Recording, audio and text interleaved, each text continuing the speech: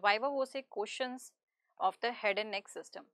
Now the head and neck system, it is a slightly confusing kind of region, and when it comes to the VIVA, we are many times confused before answering the questions.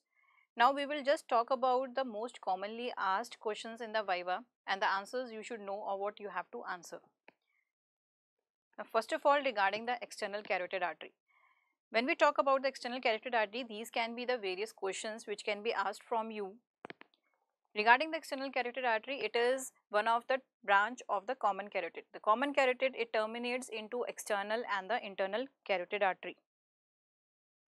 So the common carotid artery,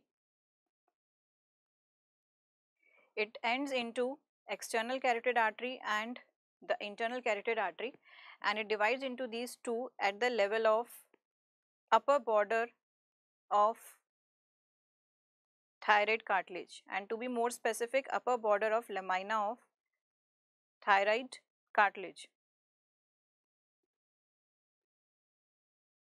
Now this is lying at the level of disc between C3 and C4. So we can just mention in bracket disc between C3 and C4 vertebra. So this is the level at which the external carotid artery is originating, or we can say it starts at this level. When we talk about this common carotid artery, we have right common carotid and the left common carotid artery. Both these are having different points of origin. So we should know regarding that too. So we will first mention it. First of all, the right common carotid artery. The origin of the right common carotid artery is from brachiocephalic artery.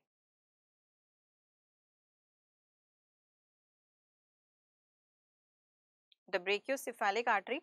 This brachiocephalic artery in turn takes origin from the arch of aorta.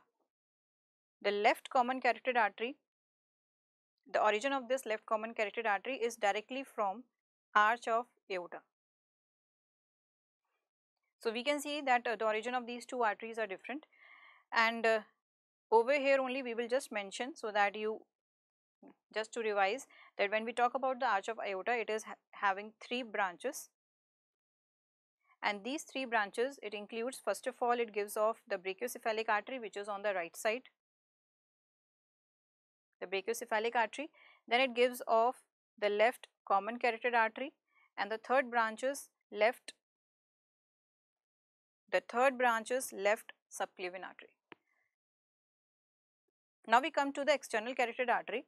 The external carotid artery, as it runs above in the neck and towards the face, it gives off various branches. So for the external carotid artery, the various branches of external carotid artery. One of the branch which is given from the anterior aspect of the external carotid artery is superior thyroid artery, which run downwards in the neck and reaches towards the superior portion of thyroid lobe or the thyroid gland, so as to supply it. So this superior thyroid artery. Next is the lingual artery. This is also an anterior branch. It runs forwards and upwards towards the oral cavity, and it is passing deep to the hyoglossus muscle, so as to reach the oral cavity. Then another is the facial artery, again the anterior branch. Then we have a medial branch, that is the ascending pharyngeal artery.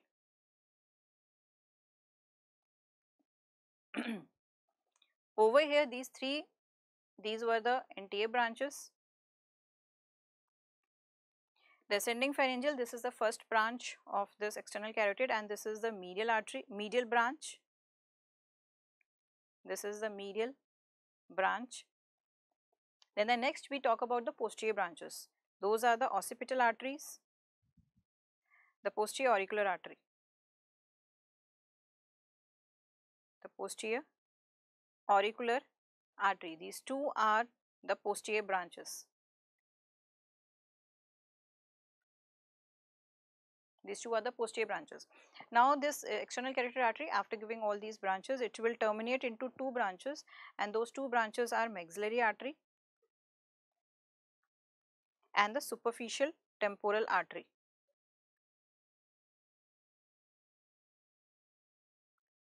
So these two branches, the maxillary and the superficial temporal artery, these are the terminal branches. These are the terminal branches. Now over here we see that there are total 8 branches, 2 are the terminal branches and the rest of the branches as I have mentioned over here. Now over here in the facial artery, it can be further asked that what are the branches of the facial artery. So if we talk about the branches of the facial artery it is running in the neck and then it reaches the face. So we say the facial artery, it is having 2 parts, one is the cervical part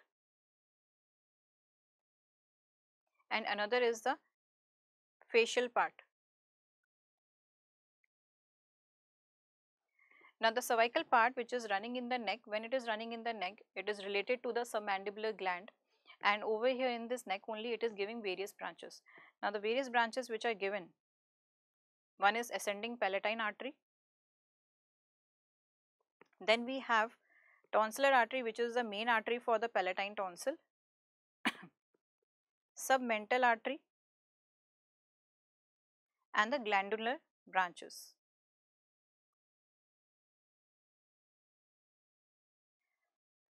Now when this artery reaches towards the face, it is giving off various other branches which includes superior and inferior labial arteries,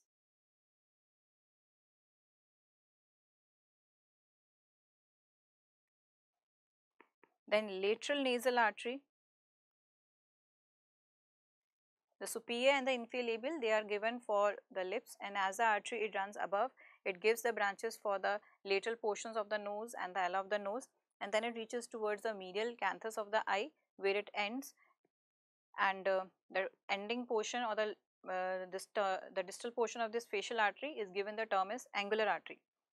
Apart from these branches, it is also giving muscular branches. And finally this facial artery, it anastomoses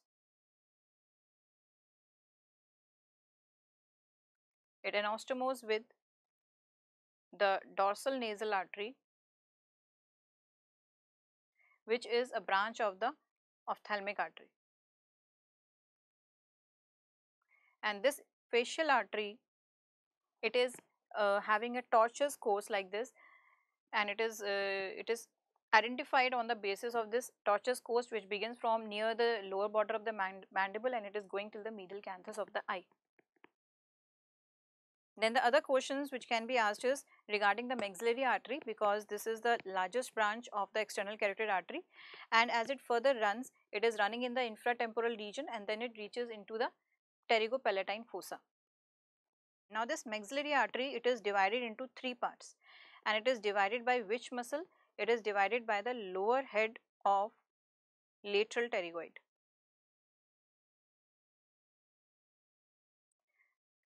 The lower head of lateral pterygoid, it divides the artery into 3 parts, and each part is giving further branches.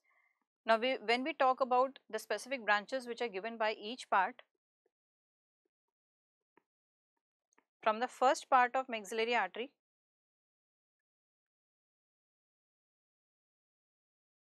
the various branches which are given by this, it includes deep auricular artery,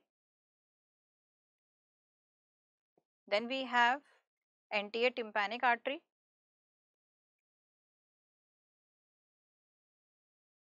middle meningeal artery,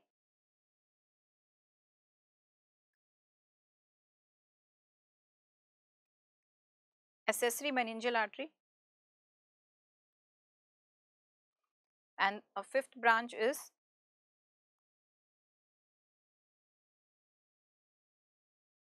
it is the inferior alveolar artery.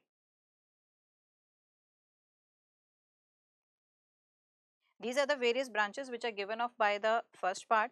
Then we talk about the second part. The second part of maxillary artery is giving the various branches which is mainly going to the muscles, and it is basically going to the muscles of the mastication. So for the second part, if we talk about the various muscles of the mastication, for the temporalis we have deep temporal artery,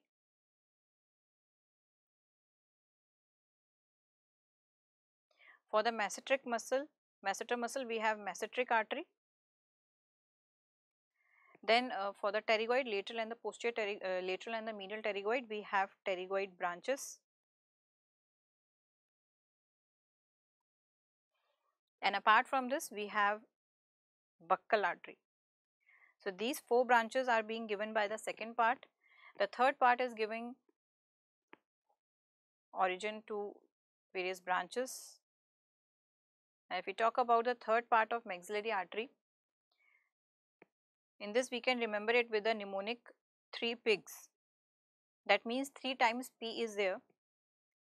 So if we write 3 times P, then I, G, S.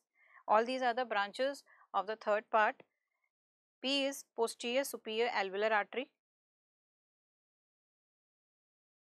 posterior superior alveolar artery.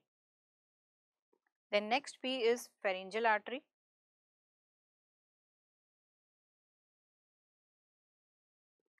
Then this is the artery to pterygoid canal.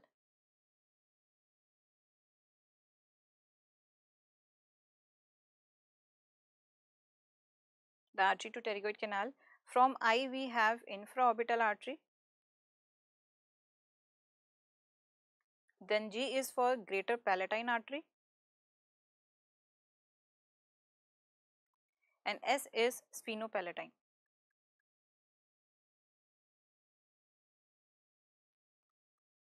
So all these are the branches of the maxillary artery.